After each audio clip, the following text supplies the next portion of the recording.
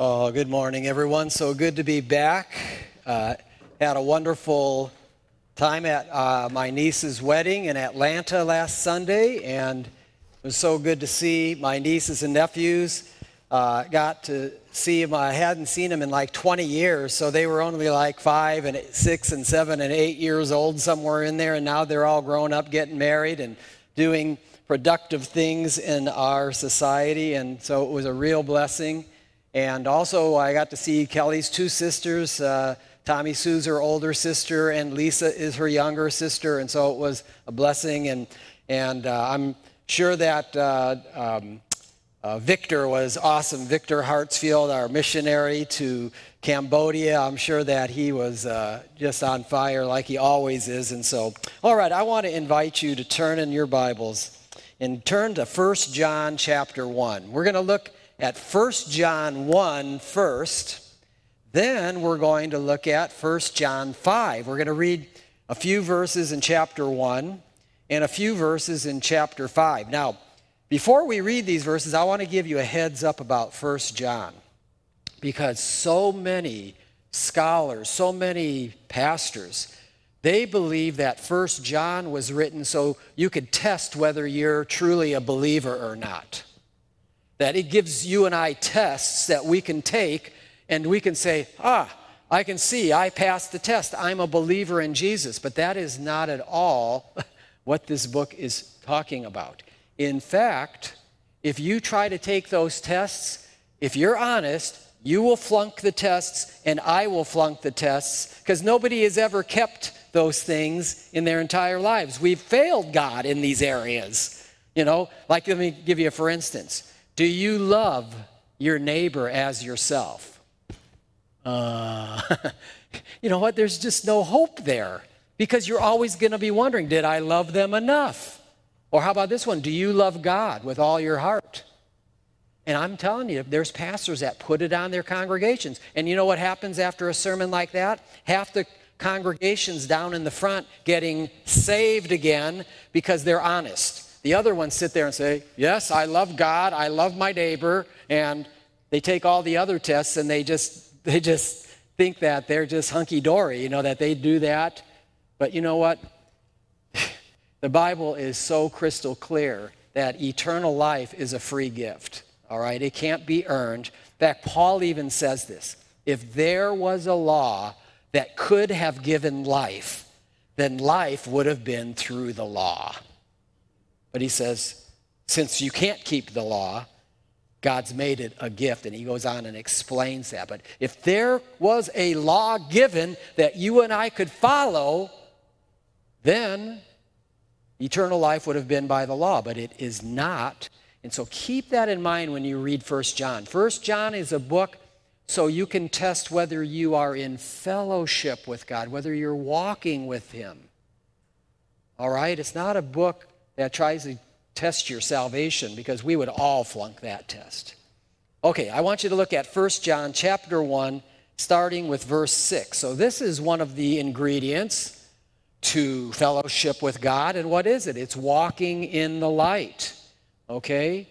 Whoever walks in darkness, in other words, that means whoever is walking in disobedience is not in fellowship with him. That's easy to understand. Verse 6, if we say, we being Christians, if we say that we have fellowship with him, with God, and walk in darkness, we lie and do not practice the truth. But if we walk in the light, now I want you to notice something here. It says, if we walk in the light. Notice that John did not say if we walk according to the light. Because again, if he said that, we would all flunk. Because walking according to the light means that you never sin. But he didn't say that. He said if you'll walk in the light, God's shining his light down on you through the Word of God, and you're walking in that. You're walking in openness. You're walking in honesty. You're saying, hey, Lord, if I have failed you, open my eyes in your word and show me. That's a big difference. If he had said, are you walking according to it? We would say, not perfectly. No. In fact, This past week, you might say, I failed miserably to do that. Okay, so this is beautiful. Verse 7, if we walk in the light as he is in the light, we have fellowship. Look, we have fellowship with one another if we walk this way. Is everybody looking at me? You're looking in the Bible, that's good. But I'm saying when he says as we walk in the light as he is, we have fellowship with one another, this fellowship. Now we also have good fellowship horizontally, but here, when you're walking in the light, he's talking about our fellowship with God. Okay? Hallelujah. You don't have to be perfect to walk in the light. You have to be open and honest, and we're going to get to that. If we walk in the light as he is in the light, we have fellowship with one another, and the blood of Jesus Christ, his Son, cleanses us from all sin. Wow. When we're in the light, Jesus' blood is cleansing us. If we're walking, not in perfection, but if we're walking in openness and honesty, his blood is covering us so we can have fellowship with God. Now look at verse 8. However, if we say that we have no sin, now believe it or not, yes, it's true that there are actually Christians and denominations that believe that you can get to the place in your Christian life where you don't ever sin again. Thank you. I'm hearing laughter and chuckling. That's right, because we ought to say, that ain't right.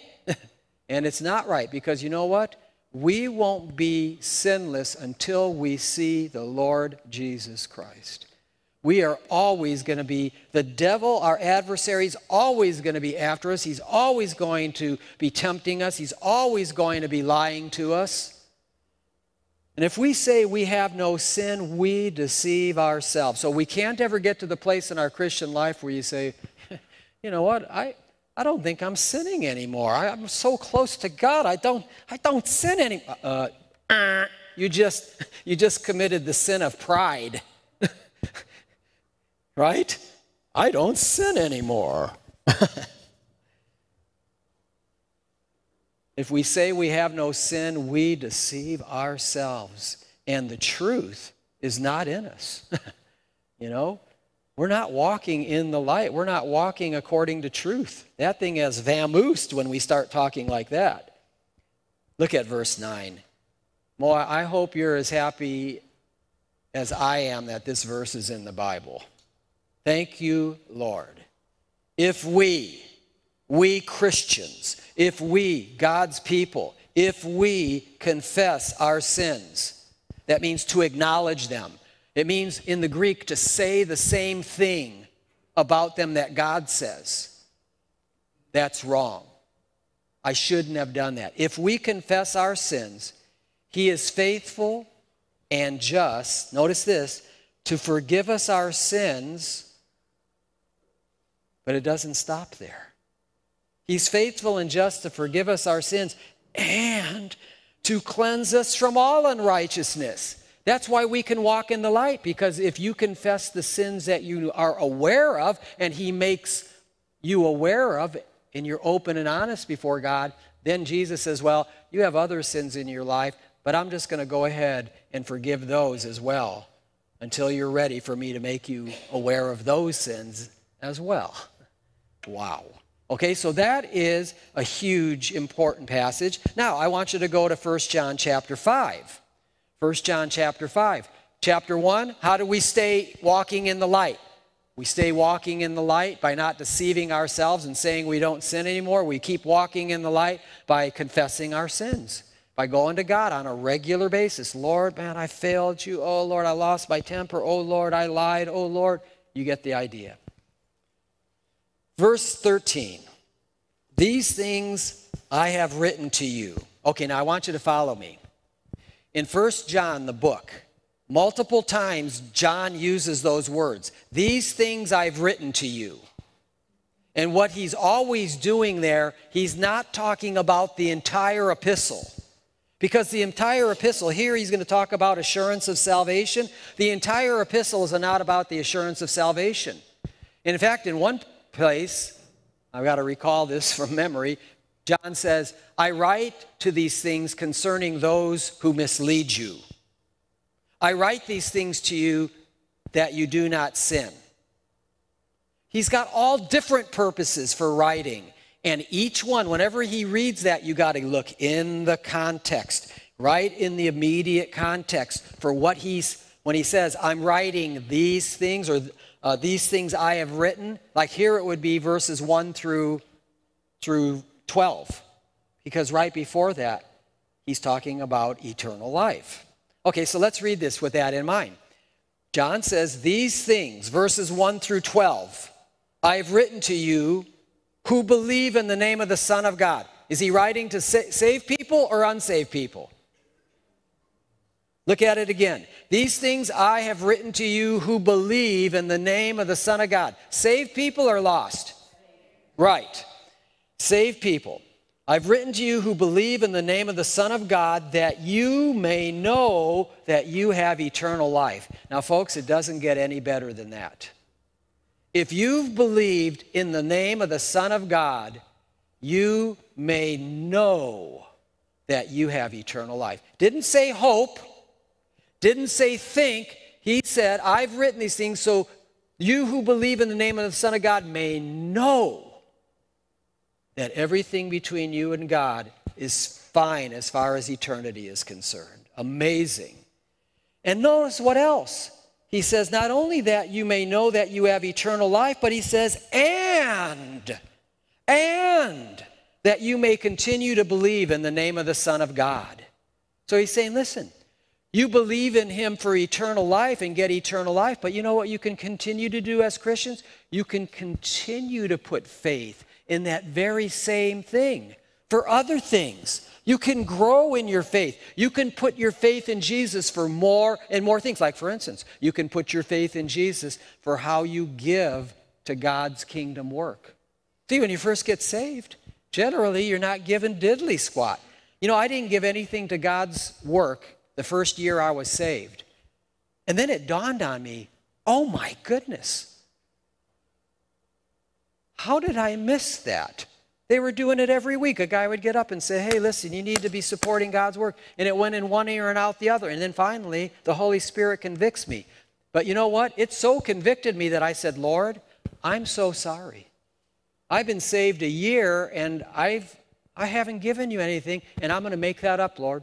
I'm going to make that up. What I made this past year, I'm going to add that to what I'm going to start giving, and I'm going to make up for what I did the first year that I was saved and I didn't give anything. So you can see what happens is your faith is here as a believer, my faith was here, but then it moved up. I can continue to believe in the name of the Son of God. I was trusting him for another area.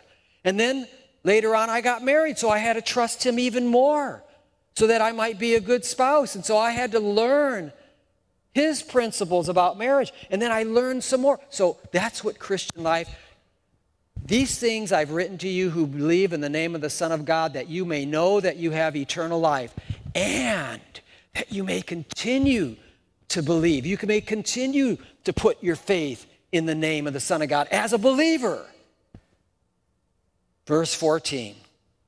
This is the crux of the message today.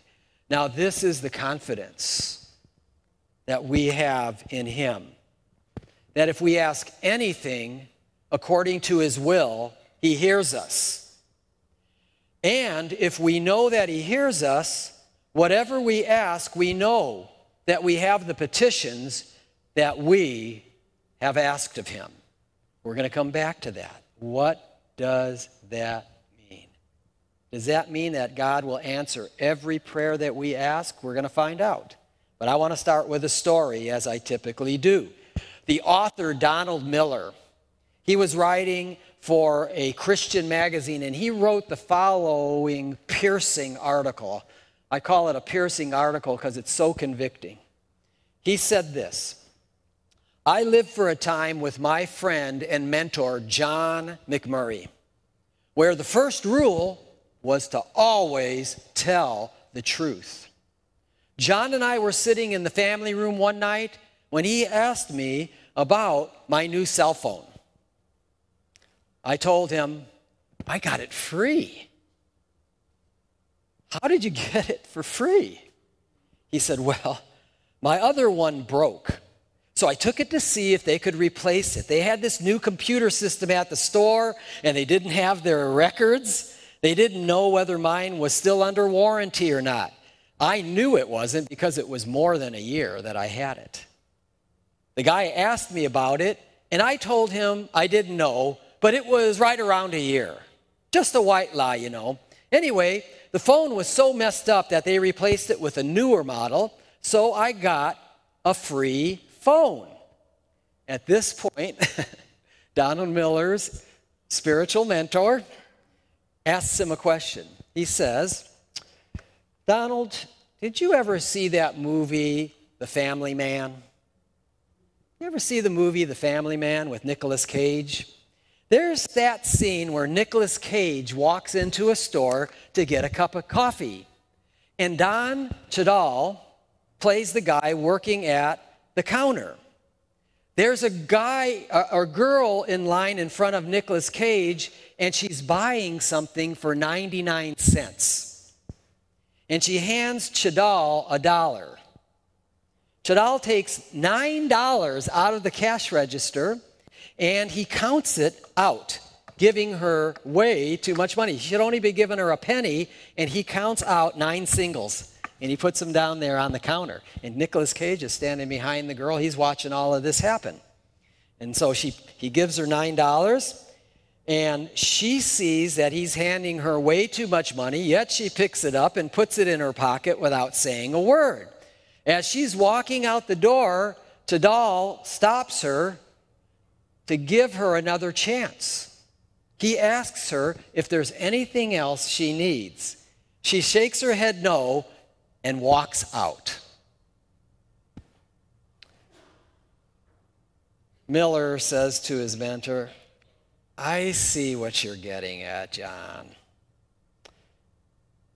His mentor says, let me finish. So Cheadle looks over at Nicolas Cage, or I should say Cheadle. His name is Cheadle. Okay. Cheadle looks over at Nicolas Cage and he says, did you see that? She was willing to sell her character for $9. $9. After a little while, Donald spoke up and he said this. Do you think that's what I'm doing with the phone? Do you think I'm selling my character? And I said it with a smirk. He didn't like what his mentor said to him. I do, said John. The Bible talks about having a calloused heart. That's when sin over a period of time has so deceived us that we no longer care whether our thoughts or our actions are right or wrong. Our hearts will go there easily and often over what looks like little things, little white lies. All I am saying to you as your friend is this. Watch for this kind of thing. Watch for this kind of thing. So when Miller ends his article, Donald Miller is finishing this article now in this Christian magazine, and these are the words that he finished with. Let me put them on the screen. I went back to the store the next day. It cost me more than $9, but I got my character back. It cost me more than $9, but I got my character back. Now, folks, I don't have to tell you at all that we live in a world where integrity and honesty, even in the lives of believers, are nearly non-existent. In fact, most of the time, people are thrilled when mistakes are made in their favor, and they look at dishonest gain as if it was a gift from God. Oh, wow, they gave me $10 too much. Thank you, Lord. Now, when an unbeliever is thrilled about cheating, it doesn't surprise me. Unbelievers have bigger problems than just being dishonest, like being eternally condemned. But we are here today, everybody, as God's people. And God has much different expectations for us. So, in light of that this morning, in light of that story I just told, in light of the fact that God wants us to be people of honesty and openness, I'd like us to look at this from a different angle, this concept of spiritual victory. You know, we're talking about victory in Jesus now at the close of the summer. We're looking at this idea of being victorious over sin and even being victorious over suffering, though that's not the key idea that we're speaking of. But if we're going to be victorious over sin, we're going to look at it from a much different angle this morning, okay? And I want to do what I want to do this morning, I want to give you two simple principles. It's not going to be like you've learned anything new, but when you think of these in light of spiritual victory, you're going to say, thanks, I needed that. These two principles, we need to not only know them, we need to live by them, listen to me, if we are going to walk in victory. Do you need victory today in your life? Do you need victory today in your marriage? Do you need victory today in relationships, maybe with your children, maybe with people at work? Do you need victory? Listen, two simple principles. I want to talk to you today about that very thing, and here's the title, 2 Vital Principles Regarding Spiritual Victory. Let's take a moment and pray. We'll get right back into this topic. Father, use these things in the lives and hearts of your people. God, we just ask that their minds will see these principles and they'll just recognize, wow, I needed this so badly and I didn't even realize it. Father, help all of us, including me, Father.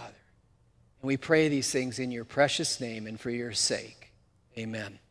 All right, I'd like to go all the way back to 2003. Doesn't that sound crazy?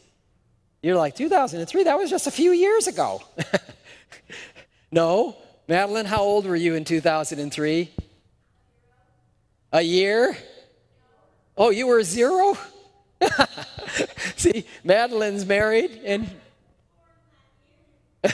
she was born in 2003. So you get where I'm coming from. Some of us sit here and think 2003, well, that was just a few. No, it was 18 years ago. Oh, my goodness. Okay. I want you to go to Miami in your mind. I want you to go to the second playoff hole. If you're watching golf on TV, when you get to the end of the golf game, and if there's 2 people that have tied or even 3 people or more, they always have a playoff.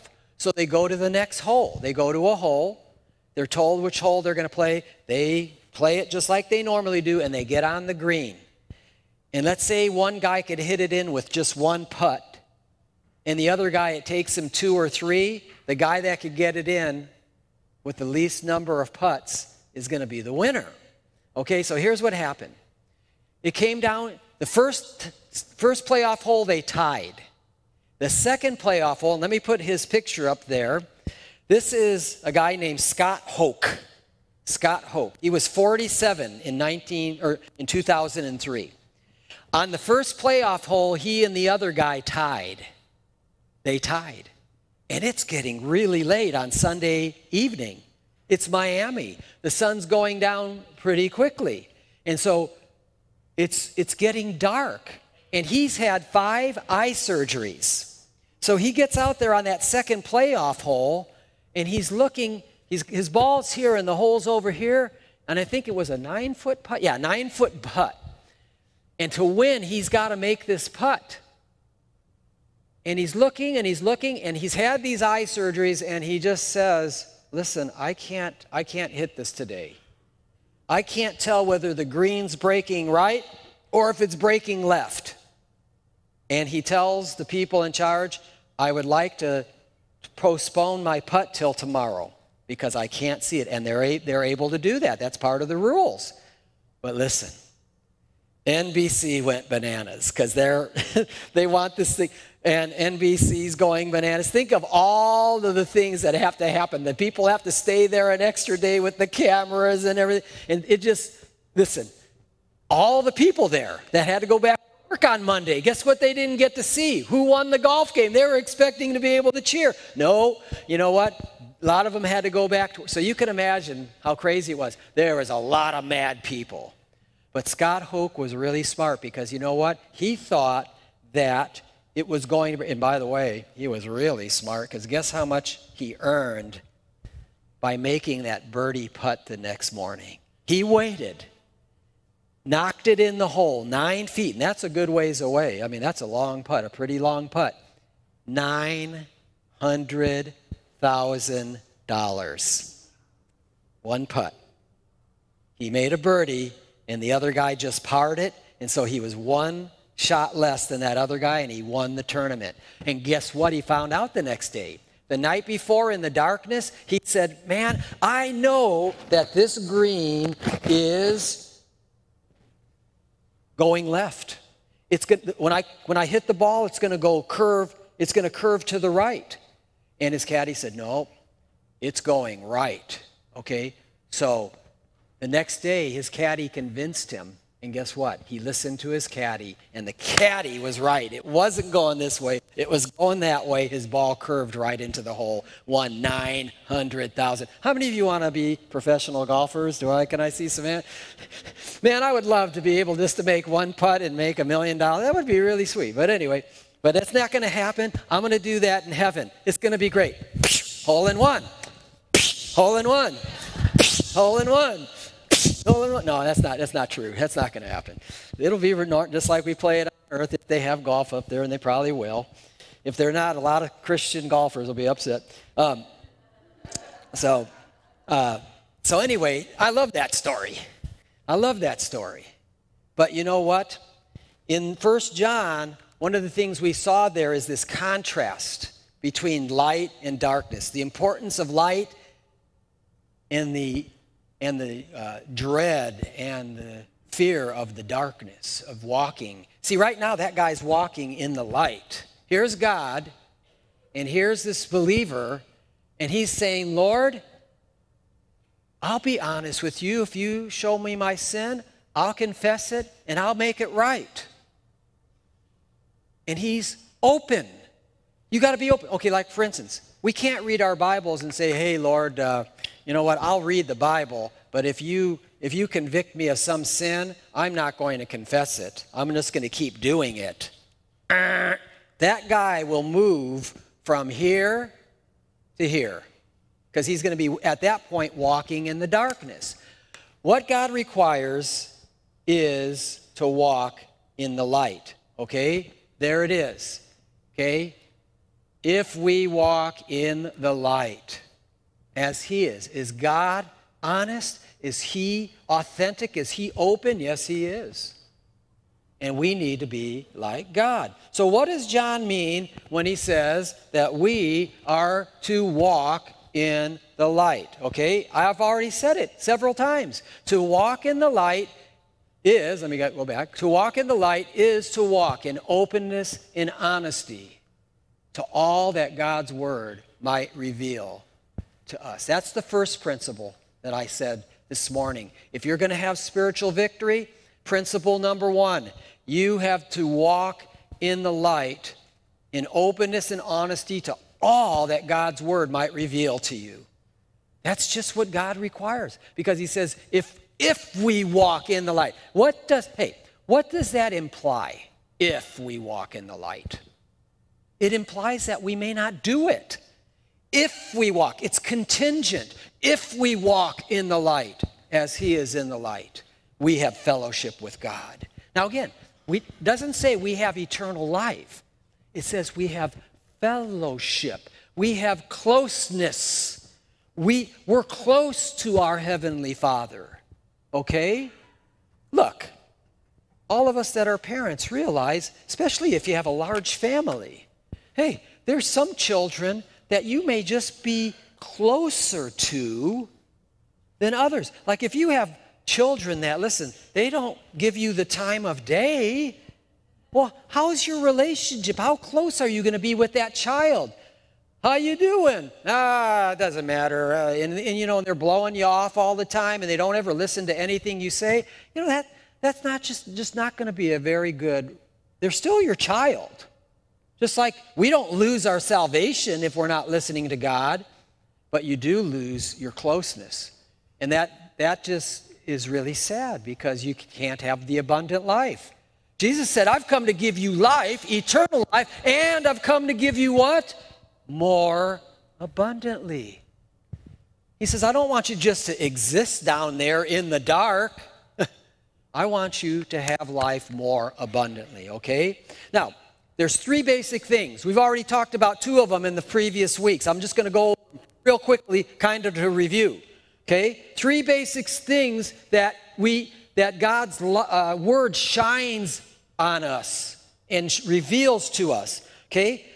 The first week and the second week we talked about this one. The light of God's word reveals the glory of Christ. Okay? The light of God's word reveals the glory of Christ, his majestic character. 2 Corinthians 3:18. You look in the mirror with your unveiled face as a believer, and you look in the mirror of God's word, and you see his glory, and guess what? Miraculously, the Holy Spirit transforms you into his image from glory to glory to glory throughout your life. When you're first saved, you don't have a lot of Jesus' glory in your life. Then you live a little bit longer and walk with God, you've got more and more and more. Even, the verse says, as by the Spirit of the Lord. It's by God's Spirit, okay? That's the first thing that God's word reveals as it shines on us. But what's the second one? The second one is what I talked about 2 weeks ago, our identity in Christ. Remember I talked about the face of our birth face, who we are in Christ? By the way, I got a beautiful document I want to send in the email to all of you because it's one of the best documents, one of the best Bible studies. It's probably like 10 pages long, but this brother with Campus Crusade, well, they call it Cru now, with the organization Cru, used to be Campus Crusade for Christ. He wrote out who we are in Christ. And man, is it ever excellent. He breaks it down into like 6 different categories, tons of scripture, and man, it just makes you come alive because man, God made me, when I was born, I got a new life in me through Jesus, and I have this, and I have this, and I have this, and all of our wonderful position in Christ. In Christ. Hallelujah. Meaning, hey, I don't remember if it was in that article. I think it was. But he talked about, hey, you have a book. It's open. And you put a bookmark inside the book. And you close the book. Where's the bookmark?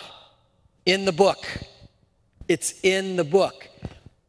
When you got saved, where did God put you? In Christ. In Christ. Jesus said that God gives, all the Father gives to me shall come to me, and whoever comes to me I will in no wise cast out. He talks about in John, you're in my hand, and no one will be able to pluck you out of my hand. You're in Christ. No one can pluck you out of my hand. You can't even pluck yourself out. You say, but I don't want to be saved anymore. Tough luck. He gave you eternal life. You're going to live forever with him. Nothing you can do about it. He says, listen, when he says no one, no man, no one can pluck you out of my hand, he's even talking about you. Because that would not be true if you could pluck yourself out by doing this or that. Now listen, you do evil, and whatever a person sows, that's what you're going to reap, man. It's going to be painful. So that's the second thing, who we are in Christ. First, the glory of Christ. The Bible shows us the glory of Christ. It shows us our identity in Christ. And then thirdly, it shows us the presence of sin in our lives. And that's what we're talking about today. We're talking about the presence of sin in our lives. Okay? So let me go ahead and reiterate this first principle. I already did earlier, but let me reiterate it to you. Principle number 1, spiritual victory is only possible when we are open and honest to all God reveals to us in His Word. Okay? That's crucial. Okay? Donald Miller talked about a little white lie, okay, in the phone store. That's just a little white lie. That's not being open and honest with God. So can we as believers have victory when we know we're disobeying God? If we're in the darkness, here's God shining the light, His light through His Word. That's the only place that you're going to see God's light shined into your heart is through His Word, okay? If you are over here saying, well, it was just a little white lie. Oh, it was just a one-night fling. Oh, it was just, you get the idea? If you're denying it, if you're not being truthful before God, you can't have spiritual victory. You're going to live in no man's land over here. That's no fun. That's not abundant living. So we have to learn this principle, everybody. We have to live. If you're in denial, the obvious answer is can you have spiritual victory? The obvious answer is no. Okay? Plato, the Greek philosopher, he lived 400 years before Christ, down there on the bottom, if you'll notice. Oops, sorry. He lived 400 BC. He was a philosopher. He said, we can easily forgive a child who is afraid of the dark. The real tragedy of life is when men or people are afraid of the light. Oh, we can't be afraid of the light, everybody. We have to let God's light shine on us, okay? So, we've got to walk open and honestly before God. Confess our sins. If we confess them, He's faithful and just to forgive us, cleanse us. Don't be afraid to come into the light, because when you admit it, when you acknowledge your sin to God, He's faithful. And listen to this, He's just. He doesn't impugn His own holiness. He doesn't, when He forgives you, it's not like, well, look, God's that's not cool what God did, just forgave that person for their evil. No. He's faithful and just. He does not ruin His own righteousness and holiness by forgiving you of your sins. Okay? All right, well, let's wrap this up. We looked at the first chapter, 1 John 1, but what about that second chapter we read about earlier? Okay? These things I've written to you, 1 John 5:13. These things I've written to you who believe in the name of the Son of God, that you may, number 1, know that you have eternal life. Okay, you've believed in the name of the Son of God, then you know you have eternal life. And that you may continue to believe. We talked about this earlier. Remember? More and more faith. You remember when the guy, okay, I'm going to teach you something here. Don't ever forget this, because so many Christians are confused about this passage. Remember when the guy said, Lord, I believe. Help thou my unbelief. Or another person said something like, Lord, what was the one? Somebody refresh me. Where he said, Lord, give me greater faith or something. What did that verse say? You remember he says, Lord, I believe, help thou my unbelief. And then there's another one. He says, Lord, increase our faith. Lord, increase our faith. Okay, let me tell you what that means. What does God mean when the Bible says increase our faith? It doesn't mean this. Oh, Lord, I'm believing in you right now, but I need Ed Sullivan faith. I need really big faith. We're going to have a really big faith tonight. I need really big faith. I need... No. That's not what God's talking about. It's like where you work it up and you have this big... No, that's not what He means. What God means is this. Right now, you're only believing this much of my word. Help me to believe. See, Jesus was calling this guy to move up, to believe Him for something bigger, to be obedient in a new area. And you know what? That's tough. That's tough. And so what happens is, everybody, is that guy was saying, Lord, increase my faith. Help me, Lord, to believe you for that matter. For instance, like money. That's so hard. Do you know that Christians, that charitable giving, like among God's people, has gone down under 2% now. Under 2% of their annual income. That's horrible. That's horrible. Only that little tiny bit. You know what? That's where you say, Lord, help me to trust you, to take care of me when I give more to God's kingdom. You get the idea. Okay? So, now, if you go from verse 13 here to the next verse, we get an idea of what he's talking about. You can continue to believe in him in this context. Now, you could make it apply to the whole Bible for your marriage, for your finances, for your children, for relationships, so on and so forth. But watch what John's going to focus in on here. Do you know what God wants your faith to increase in? Notice this, the very next verse. Now. You can continue to believe in the name of the Son of God now. This is the confidence that we have in him, that if we ask anything according to his will, he hears us. So he's talking about answers to prayer. Answers to prayer. You know what? Christians, God says to us, you're not trusting me in the matter of answers to your prayers, especially for spiritual victory. If you'll just, okay, question, is it God's will for all of us to be spiritually victorious? Absolutely. And God says that's his will. And he says if we ask anything according to his will, he hears us. And if we know that he hears us, whatever we ask, we know that we have the petitions that we asked of him. He says, this is another key issue over this whole series on victory in Jesus. And what is it? I'm telling you this key principle, I'm getting ahead of myself. Let me just show you this. What God's not saying here is he's not saying whatever you ask, period. Right? Whatever you ask, God will give it to you. Oh, Lord, give me a new car. Bing! Whoa! Because you said, Lord, you said whatever we ask, if we ask anything, he hears us. And if whatever we ask, we know that we have the petition. No, it doesn't say that. What's the key phrase in there that you're missing? Okay, let me put it up the next slide. That's right. If we ask anything according to his will. And where we find God's will is in God's word. It's the black and white of God's word.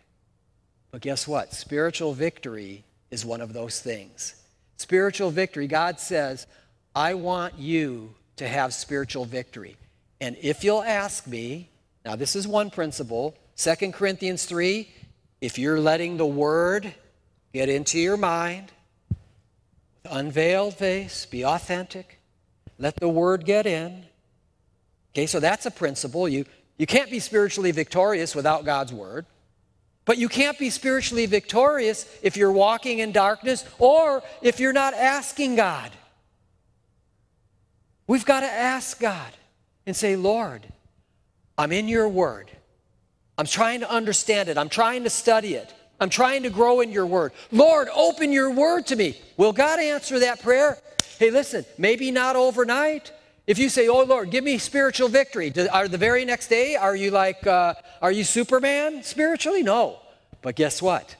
Just like a lot of our praying, in God's good time, little by little, pray, and God comes to our rescue. Okay? So if we ask anything according to his will, he hears us. Question. Is God's will for those of us that are married to have excellent, God-honoring marriages? Yes. It's his will. So ask him. Ask him. Does he want you to have good relationships with your children? Yes. Ask him. Ask him. And if we ask anything according to his will, he is going to intervene. He's going to work. Okay? He's going to hear our prayers. And we can know for sure that in time those prayers will come to pass. I did a sermon about this many years ago, and I called it the $1 billion promise. That's an amazing promise for God. So this is the last the last principle here, and then it's time for us to close out the service today. But here's principle number 2. Spiritual victory is only possible when we are seeking God for it in prayer. Spiritual victory is only possible when we're seeking God for it in prayer. Now, can I just pray for it and not read the Bible? No. No, because God told us that's part of this equation for spiritual victory. Got to read the Bible. Can I just pray for it and then walk in darkness? Walk in evil? Like, well, Lord, I'm having a secret affair, but, Lord, it's just a little white secret affair. It's not a great big one, Okay, no. Lord, I'm taking cash out of the company's cash registers and sticking it in my pocket every day, a little here, a little there. But you know what, Lord? Man, they make millions of dollars. What's $100 here? And okay, that's not walking in the light. So you can't expect to be, how can you walk in how can you have spiritual victory when you're walking in spiritual defeat, in rebellion against God? It doesn't work that way. So you got all these ingredients. Didn't I tell you it's going to be a series on spiritual victory? Yeah. Okay. It's interesting? When you read Ephesians 6, what's Ephesians 6 famous for? Putting on the armor, putting on the armor, putting on the armor. You know what's so cool? You get to that place right after Paul talks about the armor, and he says this. He says, praying always. Put on the armor, praying always with all prayer and supplication. That means like really crying out to God in the Spirit. And being watchful to this end with all perseverance and supplication for all saints. We need to pray for the spiritual victory of one another. But isn't that interesting? Where Paul says, you want to be a soldier of mine? You want to wear my uniform? You want to do business for me? Do you want to win the war, to help me win this war we're fighting for the souls of human beings, for the eternal souls of people? Then you need to be praying for victory, and you need to be praying for the other people, for all saints. Okay? Do you want to hear, well done, good and faithful servant one day? Do you want to overcome sin? The sin that so easily ensnares you? Do you want to be a victor, or do you want to be one of Satan's victims? Do you want your kids and your grandkids to be champions for God, or do you want to see them swallowed up by the world system, by a society whose goals and values are Satan's? If you want to be a victor, those things won't happen apart from prayer. So let me close in asking you a question, and then a short story. What sin? What is the sin that so easily ensnares you? The Bible talks about all of us have these sins that so easily ensnare us. Okay? Now in Hebrews, it's pretty obvious he's talking about faith, because you know what these people in Hebrews were doing? They're throwing in the towel. They say, I've served God long enough. I'm finished. I can't take it anymore. And they walk away from God. I'm getting too persecuted. I'm done. And see, the sin that so easily ensnared them was unbelief, lack of faith in God. But you know what? How about you? Lust, pride. Is it anger? Is it drunkenness? Is it drug abuse? Is it pornography? Is it lying? Is it stealing? Is it gossip? Is it overeating? Question: is it God's will that you overcome this sin that so easily ensnares you? Yes. Then, if you ask him for total and complete delivery over that sin, is he obligated to do that for you? Yes, he is, because he says, whatever you ask in my name, I'll do it for you. He is obligated to, at some point in the future, give you victory over that very thing that so easily ensnares you. You can ask God, and you can know that he will do it, because that's his will. So whatever Whatever, hey, listen, you might have 15 or 20 chains on your ankles of all kinds of things that hold you down for God. It may not just be one or two or three things. It might be a bunch of things. But guess what? Start asking God, set me free, God. Set me free, God, and he'll do it.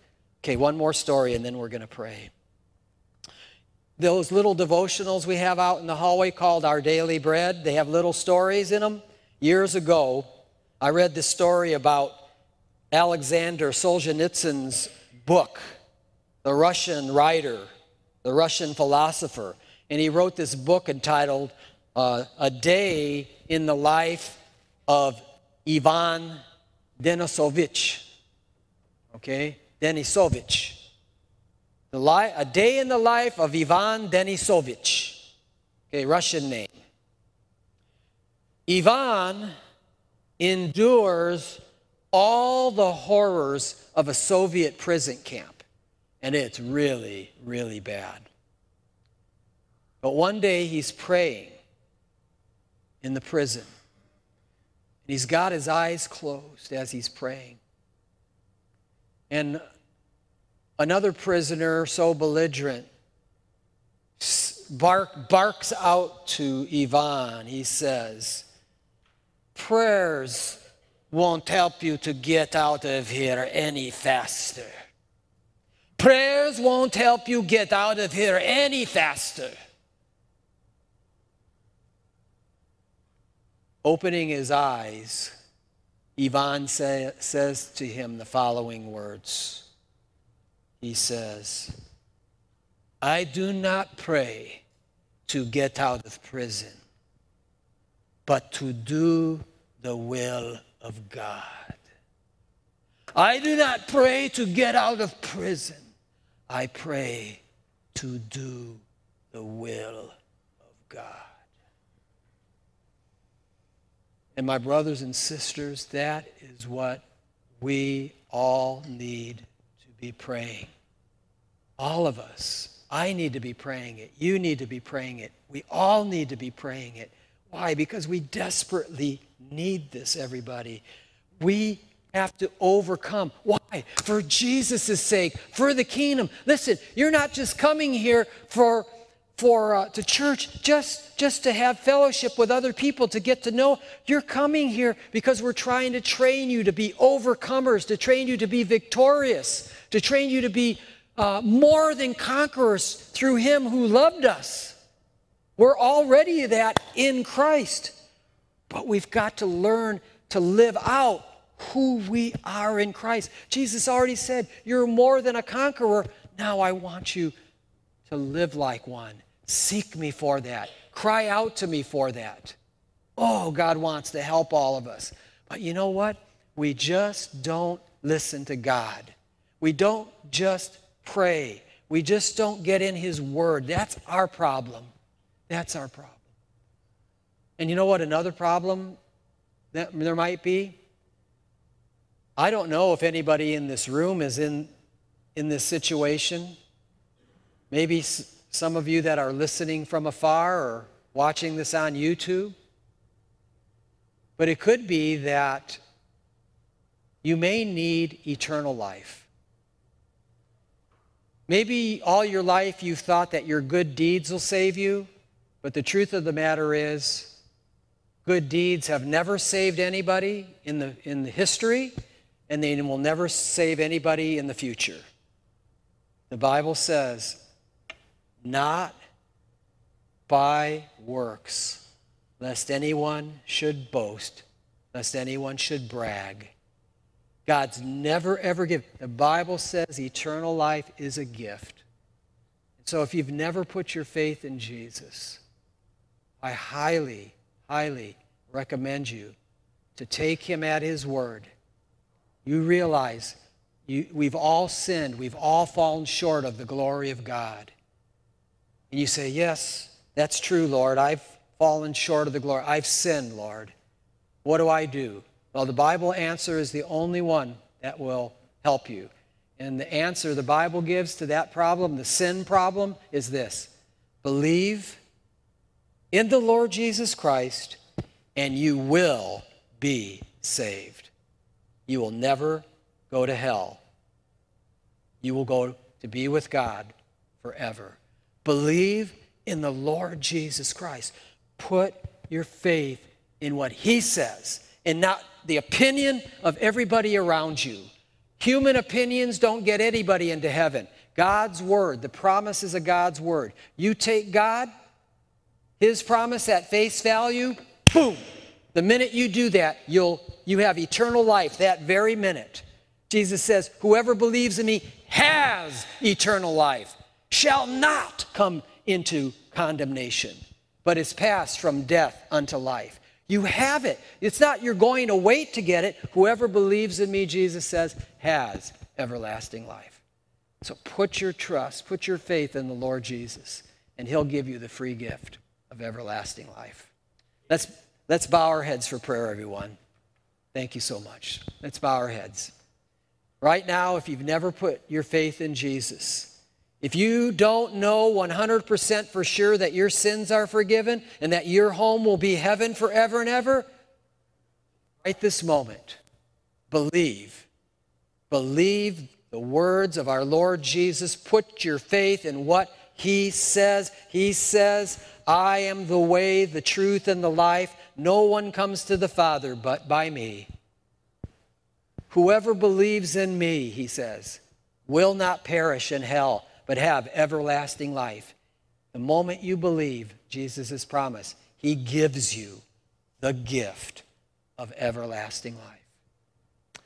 Father, we come to you as your people.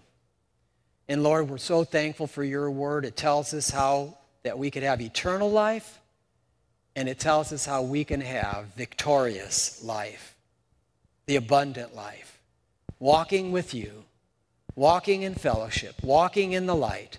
It tells us that that is through confessing our sins and for asking you for the victory we so desperately need.